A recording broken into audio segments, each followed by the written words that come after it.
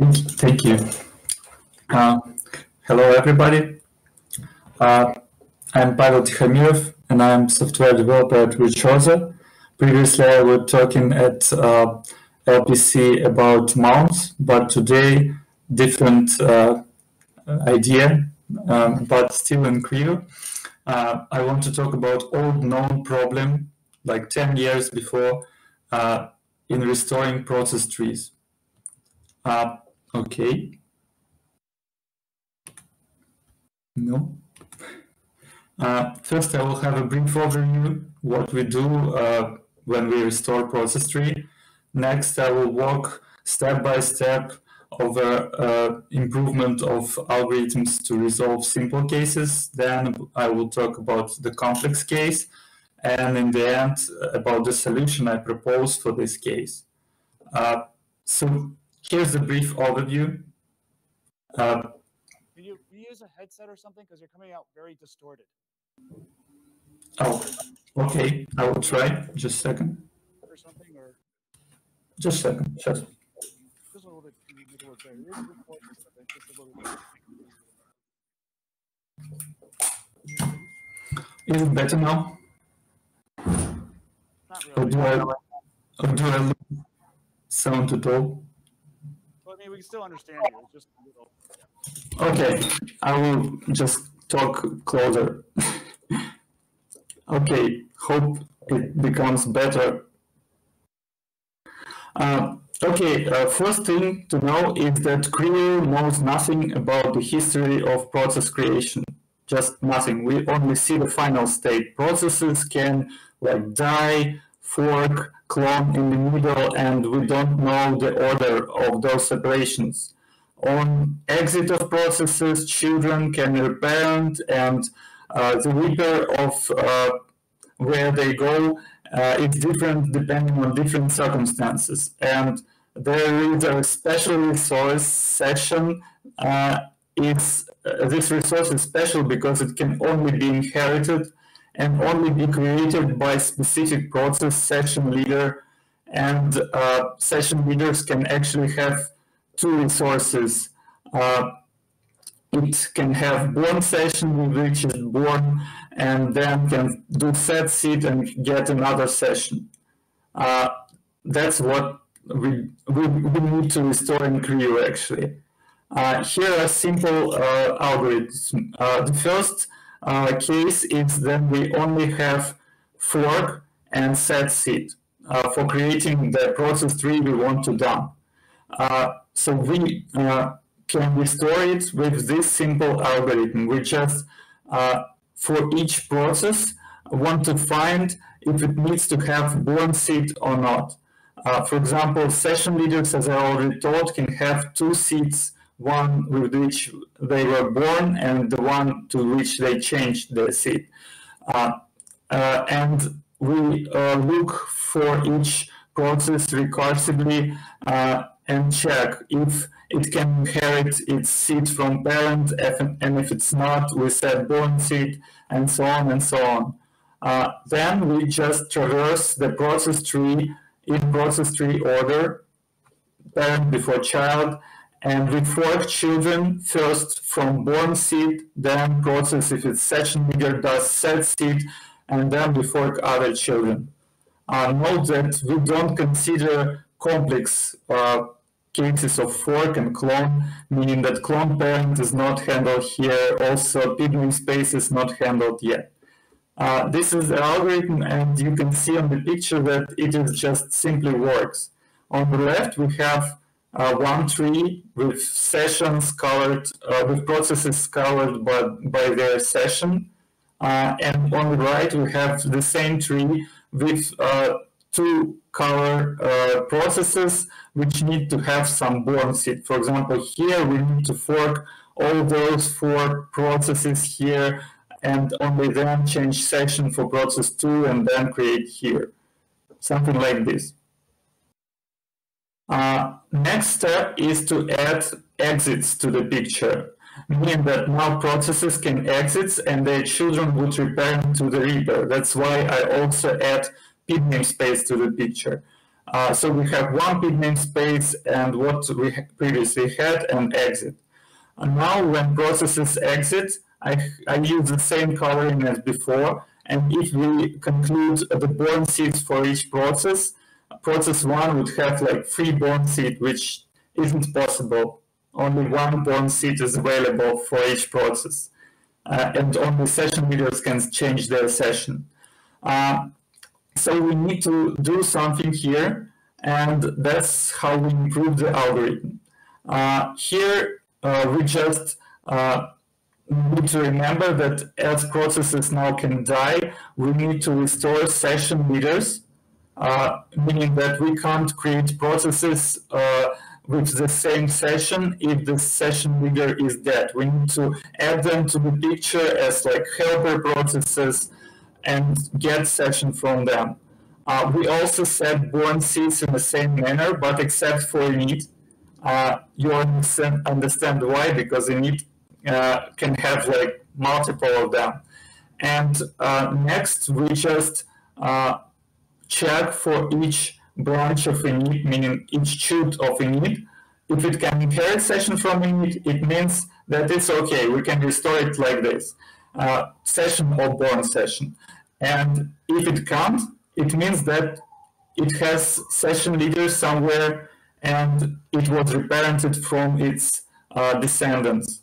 And we try to restore this dependency. We add helper process connected as a child to a session leader, and our process child of init is moved to children of this helper.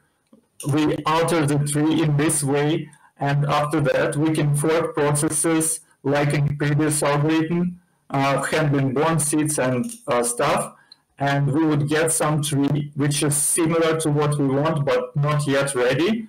At the end, we kill, we wait for each process to exit, which is helper, and we get the resulting tree. All branches which receive their session are reparented to init. I believe understanding this concept would be easier on the picture on the next slide. And here I need to note that in Creo, we actually have this implemented except for small parts, and there are actually additional parts I don't put in this presentation because it would be too long to talk. Yeah, and here's the example.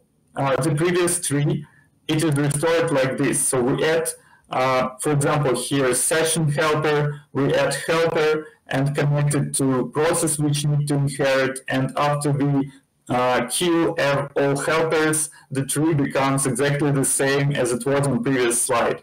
Exactly the same tree we want. So the original tree in which we had the one above, I call it the historical tree. It has all dead processes in it and shows the history, how it was created actually. So in this tree, we had different topology to this one because, yeah, our algorithm doesn't know the history of creation. It just recreates some version of it. And if we had some other dependency, I don't know which one, some dependency to inherit from process 3 to process 6, for example, on this restore algorithm, we wouldn't be able to handle it. But just probably we would have a problem in future. Okay, next step is to add nested pid namespaces to the picture. Also, this example illustrates how we can enter pid namespace and demonase process so that we bring some session from lower pid namespace to upper pid namespace. Also note that on my slides, all pids and seeds are from root pid namespace of container. So for this example, we would get this tree, and if we just use born seeds and look on process 6, it would have like 5 born seeds, which is not possible again. So we need to somehow improve the algorithm again, and that's how it works. for nested pid namespaces. So with nested pid namespaces, we still need to create session leaders for that session leaders which are not in tree, but we have processes of those sessions. But we need to find proper pid namespace for them, meaning that we can have zeros on multi-level seed of some process from this seed, and we need to traverse the tree, the pid namespace tree up to find the proper pid namespace where to create the session. And next, we just do the same as we did in previous algorithm for each init process in each pid namespace.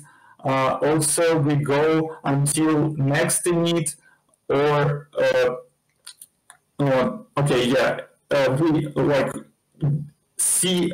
we watch on the tree from first init and until moving to next namespace, crossing across init border.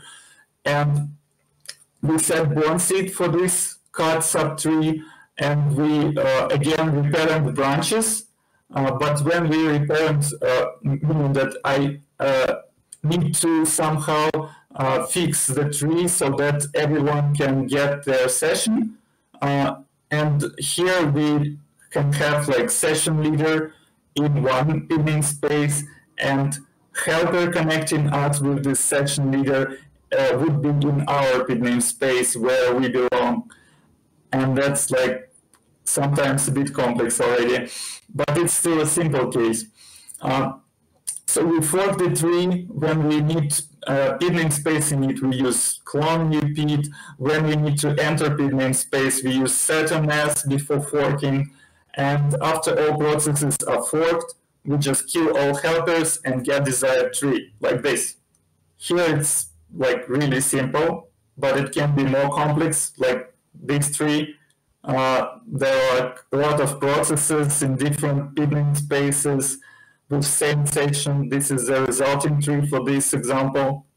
And we need to create helpers really carefully. So we create helper in right pid namespace so that after it dies, we reparent where we need to. That's how it works. Here are some notes. We don't care about seeds on nested pid namespace level and care only on root level, because we have nice tools to set pids on each level, and after we have pids synchronized on each level, seeds would be synchronized, section IDs would be synchronized on each level too.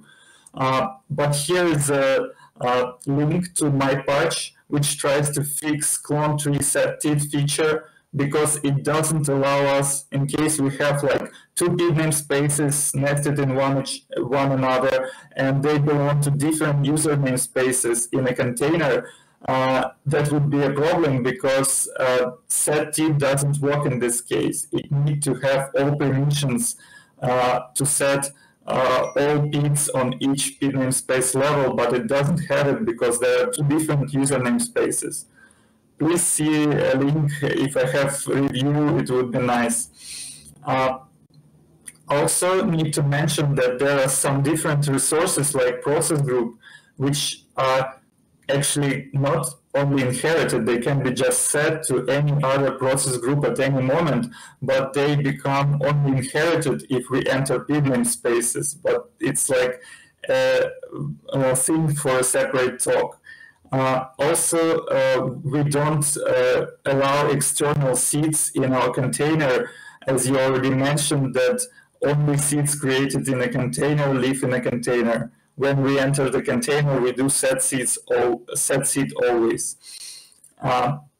Okay, next level of simple algorithm. Let's add child subrepers to the picture. It is almost complex already, but in simple variant, child subrepers are only set on after the process was forked and never disabled, like Docker shim does, for example, to catch processes. Child subrepers is a way to any process, not only inits of pid namespace, to get processes reparenting in their subtree. And the algorithm to handle it, in short, is just to handle it like pid namespace needs, almost the same, but we don't have set methodology, so we should check born seeds crossing chilled subreaper boundary, because some sessions need to inherit through chilled subreapers. And we need to accurately handle creation of session leaders and stuff. We need to put them sometimes under some chilled subreapers properly, so that we can inherit from them, so that they are not like disconnected with us, and we wouldn't be able to modify tree the way we can inherit from them. And after killing helpers, get the desired one. So for more information, you can see a virtuoso crew code. We have it implemented, but it's not in mainstream crew yet, because in mainstream crew we don't have nested pid namespaces. We did it in virtuoso for Docker support in containers. And actually, it's a bit complex already, because when I was preparing this presentation, I found 2 issues in my code, actually. That's a funny thing. That's how subreapers die, small picture which illustrates it, because if you have a subreaper in parent, you not always reparent to it, like here. Process 11 can reparent to pid namespace, and that's good. Previously, at some time before, we had an issue that process can like change parent's pid namespace, and that led to some crazy pictures with chilled subreapers. And here's what the resulting tree is, and to restore it, we just basically need the same tree as was here in history. I don't need to repeat it. And let's go to complex case already.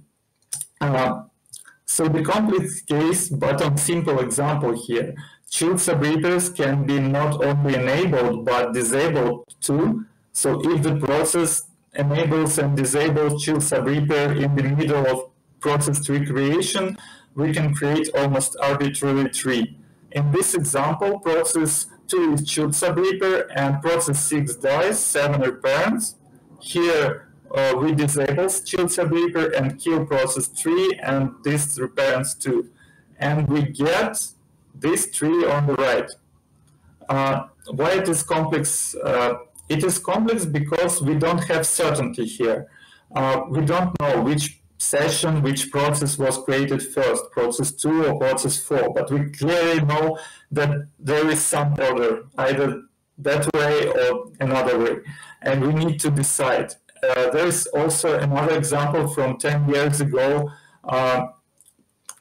It is in Russian, but you can clearly look on pictures, and Google Translate is good on this article. So there are like different examples of this uncertainty where we don't know in which order to create processes. And if we don't know the order, there can be again some other resource which we need to inherit between 2 and 4, and we need to like use information about all dependencies between all resources on restore, which is like very hard. With chilled subreapers, again, we can create almost any tree. So we can reparent chilled to any of its ancestors. Like it's a great power. It's very hard to predict how to restore the tree created with this power. And the clone parent flag is actually the same, because it can be like handled like a sub-case of chilled subreaper reparenting. It does pretty similar thing. And before fixes 5 and 6, you can look on links. We even had like a random behavior of chilled subreapers. Thanks for them. We now at better place already. And I have this tree. You can actually create it, no problem. 1 is followed by 2, 2 is followed by 3, and again, n is followed by 1, like a circle here. And such circular dependencies are like a hell for crew. We don't know which one is first, how to decide. And if we have some some new dependency in future about which we forgot or don't know, we would need to rewrite algorithm again. And now let's go to solution. What I propose to fix this problem. Kaba is the abbreviation for closest live-born ancestor, meaning that we don't want to save the historical tree, but we need to save something close to historical tree to be able to know from where processes came, from where they are reparented. And the implementation is pretty similar to what the normal process tree does.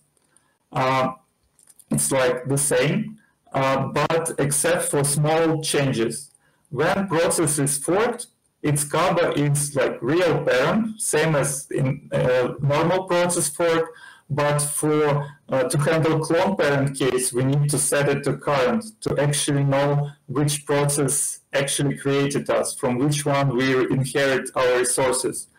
And also, next step is when we die, when processes die. In normal tree, we reparent to repair. In Kaba tree, not when die, but when the PID is released, when the process is released, when we waited for a process, its Kaba is changed to the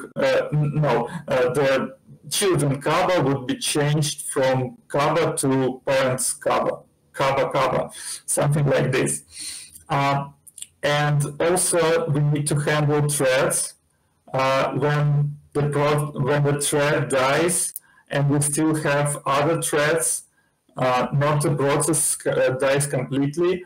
We need to move Kaba children to the thread leader. That's pretty it for the algorithm. It has some other places, but there it is like completely similar to the process tree. And we put this information into proc-pid status so that each process can see its Kaba on each pid namespace level, because again, 0 is at the end. We need to be able to find even those dependencies. I sent the patch set version 3. I have a link here. It has those colored changes already. And I also have an idea that we can enable Kaba tree only for processes like recursively for pid namespace processes, not on all processes on the whole host like I do it now, but it is like if we really want performance, probably we should do this thing. This first node is for it. And here's the picture which shows us what information Kaba tree actually gives us. This is the process tree we see, and this is the Kaba tree. It shows, okay, we need to fork process 2 first, and then process 4, and then those. I actually added the self-test, which illustrates this picture where you can just test it and see how Kaba tree behaves. I actually not yet implemented restore algorithm for Creo to use Kaba, but the general idea is here. We just follow Kaba tree on restore with small differences, like we need session leaders for sessions where session leader is dead. It is quite complex to put them into the right place in Kaba tree, but it's possible. And we need to put for each process which has parent not equal to Kaba, we need to put helper process to this process. After this process, after this process would die, children would reparent to, after helper process would die, child would reparent to proper parent. And that's it. We do the same thing in this algorithm with born seeds for all processes as it in first algorithm I've presented on first slides. and then we restore processes according to this modified Kaba tree, and then we kill helpers one by one, setting shoot subreaper flags for real parent where we need this process to reparent, and that's it. That's just what we want to do in Crew after we have Kaba in mainstream. I have some notes here. Kaba is actually a good thing because it is self-restoring by design. If we restore the tree of processes by Kaba, it would have the same Kaba tree.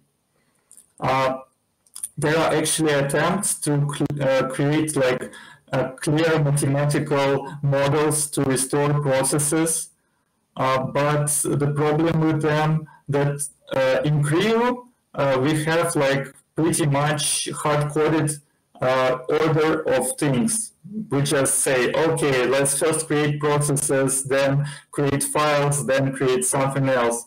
But in mathematical algorithms, it is important to consider all dependencies like initially and reorder all comments to create processes right from the beginning, and it would like create different order each time, and it would be very hard to debug such a thing.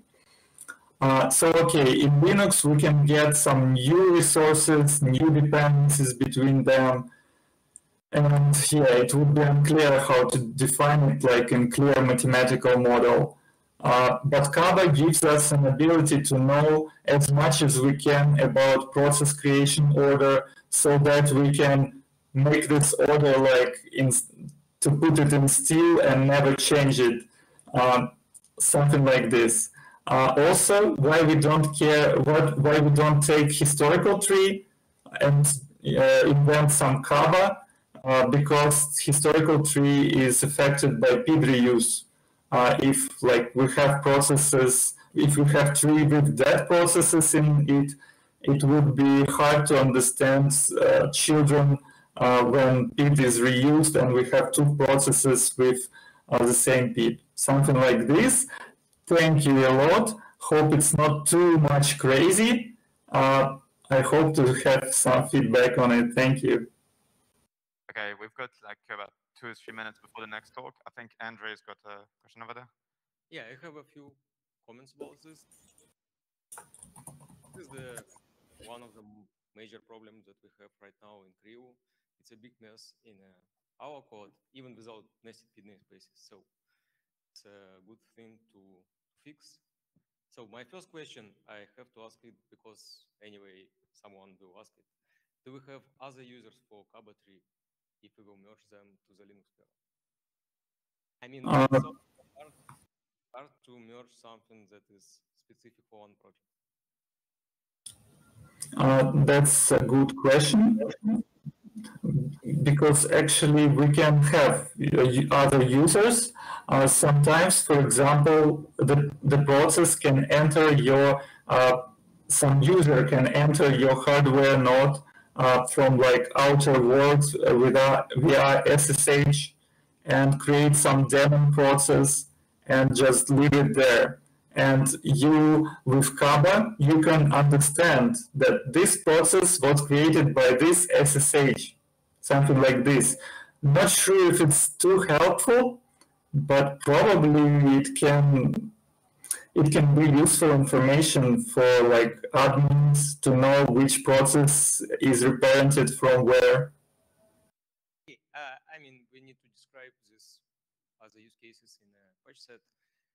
Yeah, this one is in the patch set. I think, have you considered to build this Kaba tree in user space? Because it looks simple that you can create a small daemon that will subscribe for trace events and get events about new tasks, get events about the tasks that build this Kaba tree in user space, and you will not need to add this Creo specific feature to the kernel. All right, we're out of time on this one. You can probably chat on the Matrix chat for now, because both of you should be on there, or Yeah, sure. organize something afterwards. Thank you very much for this talk.